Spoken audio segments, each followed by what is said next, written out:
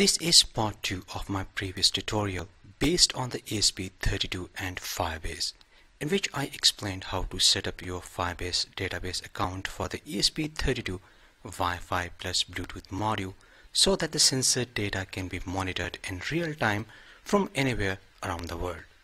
I highly recommend first to watch this tutorial and then you can resume from here, because in this tutorial I'll be using the same Firebase database account. In today's episode, which is the version 2, you will learn how to design your own Firebase Android application using Android Studio. For the demonstration purposes, I have connected the DHT11 Temperature and Humidity module with the ESP32 WiFi plus Bluetooth module. The temperature and humidity values from the ESP32 are sent to the Firebase Android application.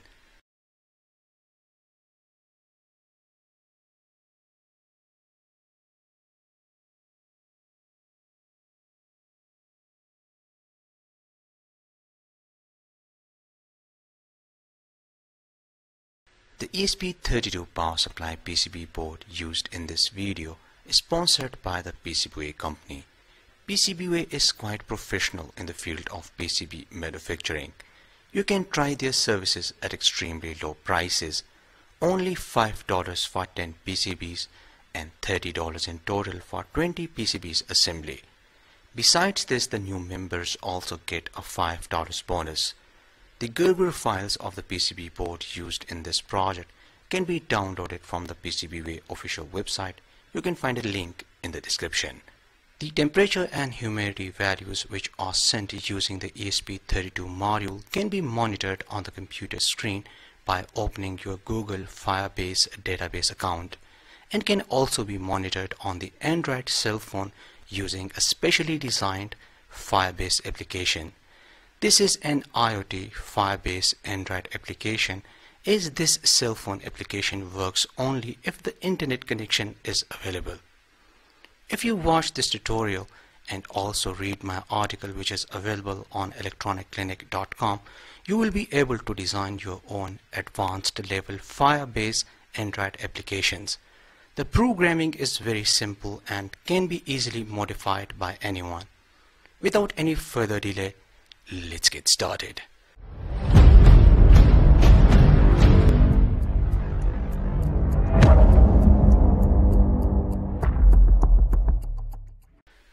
The components and tools used in this project can be purchased from Amazon. The components purchase links are given in the description. Let's first start with the 5-volt regulated power supply based on the LM7805 voltage regulator. This is the same 5-volt regulated power supply I've been using for the Nodemcu ESP32 WiFi module. J1 is the female power jack, and this is where we connect a 12-volt adapter, battery or a solar panel. Two 470 microfarad capacitors are connected at the input and output sides of the voltage regulator. A 330 ohm resistor is connected in series with a 2.5 volt LED. This is a current limiting resistor. The output of the voltage regulator is connected with the 5-volt pin of the ESP32 module, and the ground of the power supply is connected with the ground of the ESP32 module. The DHT11 temperature and humidity module VDD pin is connected with the ESP32 module 3.3 volt pin. The data pin of the DHT11 sensor is connected with the GPIO 15. Pin 3 of the DHT11 sensor is not connected, while the last pin of the DHT11 sensor is connected with the ground. This is the ESP32 power supply board manufactured by the PCBWay company. As you can see, the PCB quality is really great. The silk screen is quite clear and the black solder mask looks amazing. I'm 100% satisfied with their work. The power supply PCB board designing and soldering is already explained in my previous video tutorial.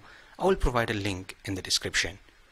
Finally, I connected the DHT11 sensor with the ESP32 WiFi plus Bluetooth module as per the circuit diagram already explained. Our hardware is ready. This is the Firebase account which I created in my previous tutorial. So I will continue with the same Firebase account. so that you can easily follow all the steps. So after creating your Firebase account, then the next step is to program the ESP32 module.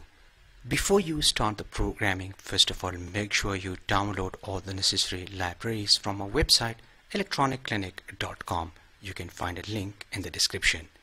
As you can see, this is the same exact program which I used in my previous tutorial. This time I did a few changes. That is, I added some code for the DHT11 sensor. The purpose of this code is to read the temperature and humidity values and then send these values to the Google Firebase Database account, from where the values are then displayed on the Android cell phone application designed in Android Studio. I have already uploaded this program, and let's watch if we can send the temperature and humidity values to the Firebase account.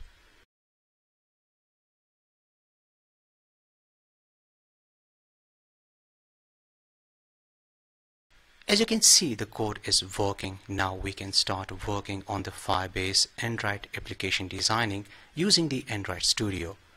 Due to the tutorial time limitation and a lot of settings, I have explained all the steps in the article, and I'm sure you will have no problem in following all the steps. If still you need any help, let me know in a comment.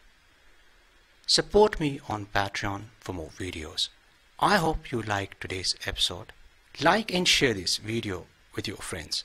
See you in next episode, and thanks for watching.